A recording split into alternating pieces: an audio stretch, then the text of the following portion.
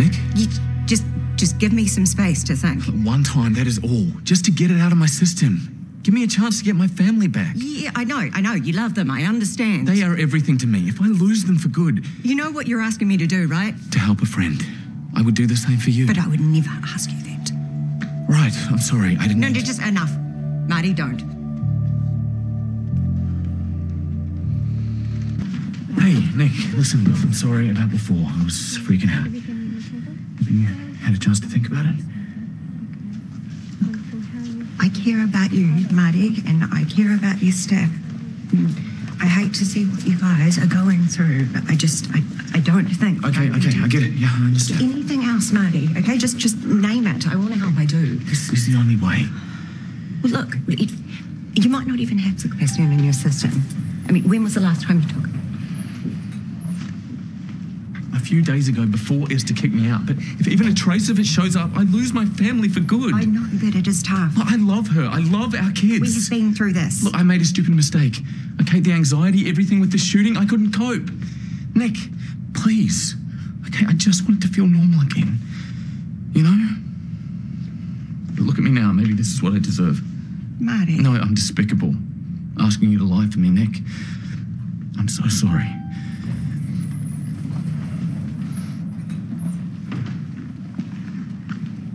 Joining me for the sanctioned privacy violation? It is just around the corner, Drew. You're going to have to show the nurse that you've got nothing in your pockets and leave your sample in the stall. Will Big Brother be watching? No one wants to see that. Just checking. We're heading there now. Ridiculous, isn't it? Thanks, Iona. I can take over.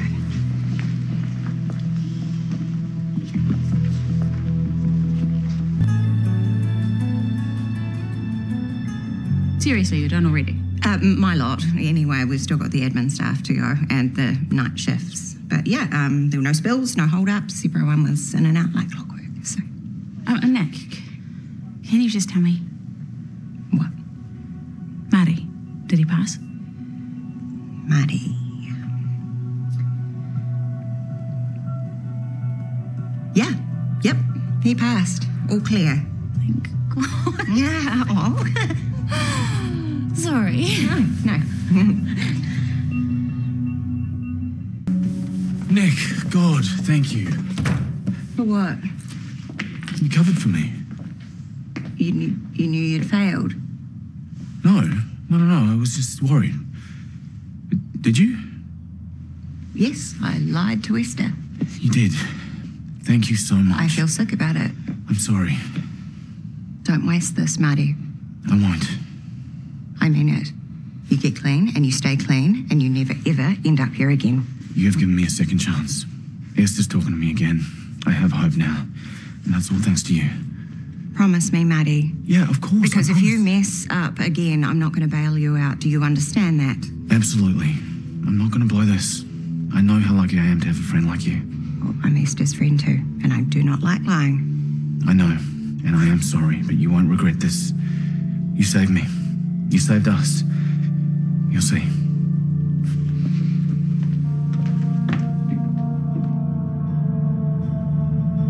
Just a quick update. All the results are in and everyone was clean, bar one HCA. You might want to check with them. Everyone was cooperative, even Drew. Wonders never cease. Nick. Yeah.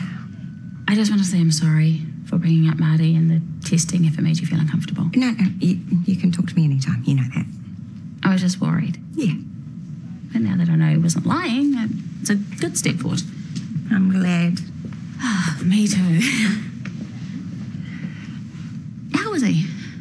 He's trying. He's missing you guys a lot. I wasn't exactly happy about him staying with you, but knowing that he's with a friend and that he's okay. I love you both. You know that. It means a lot. Having someone in our corner. Well, the Marty and Esther working it out corner. I'm your biggest cheerleader, so try and stop me. Thanks. Are you ready? Madonna's myomectomy? Sure am. I'm just going to pop down and check in. Great. And for the record, I'm happy that you're on my team for that too. I haven't seen a fibroid this big in a long time. Okay, now we're getting somewhere. Well, at least they can plan for a baby after this. More suction, please. I can't see a thing. just trying to get this fibroid off the uterine wall. It's really growing in there. She's losing a lot of blood. Diathermy, please. I need to get ahead of it. BP's dropping. Put up a unit of blood. Come on, Madonna. What's her BP? 70/40. I can't get the bleeding under control. She's going into DIC. I know, she needs platelets. We might have to consider moving. Not yet. Listen, I don't want to either, but if it's a choice between a hysterectomy and her bleeding out... Just 1 more minute. Her BP is falling. She's hemorrhaging. We are not doing a hysterectomy. It's not what she wants. We do not have a choice. We're losing her.